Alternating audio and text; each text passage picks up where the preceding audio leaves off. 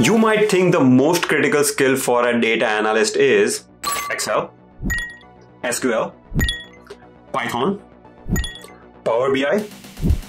It is none of them. This is the most important skill. This person, stakeholder management, is the skill unfortunately many people ignore. So sir, how do you feel about that?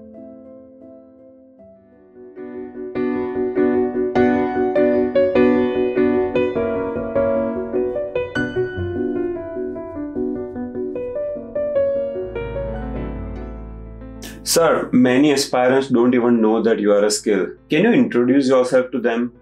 Sure. Let's say you start work on any data analytics project. There will be several people in your organization, including business managers, executives, who will be interested in the outcome that you're going to bring through that project. These people are called business stakeholder. I am the skill that you need to manage them. But why do we need to manage them? With your technical skills, you can build something, let's say a Power BI dashboard. But that something might not be the thing that your business stakeholders want, because their expectations and requirements at the beginning and end project might not be the same.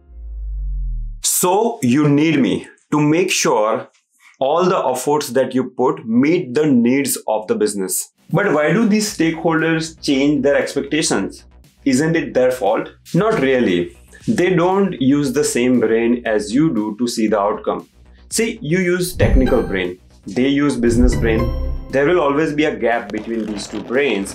And by using me, you are trying to minimize this gap. This way you can produce the outcome that they need. And in the end, you get rewards like salary hike, promotion, and so on. Ah, I get it. Like partially.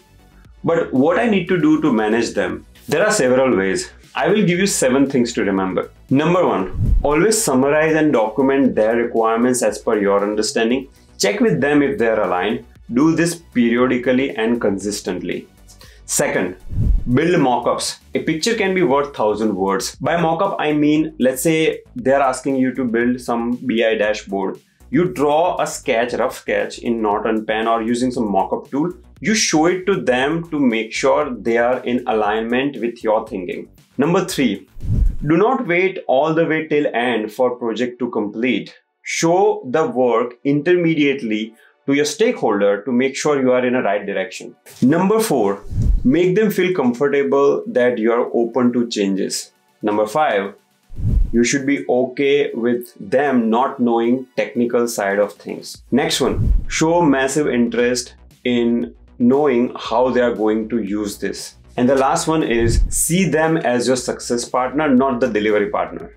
Okay, but it seems like a lot of effort. Are you worth it? Yes, I am an exceptional skills to have.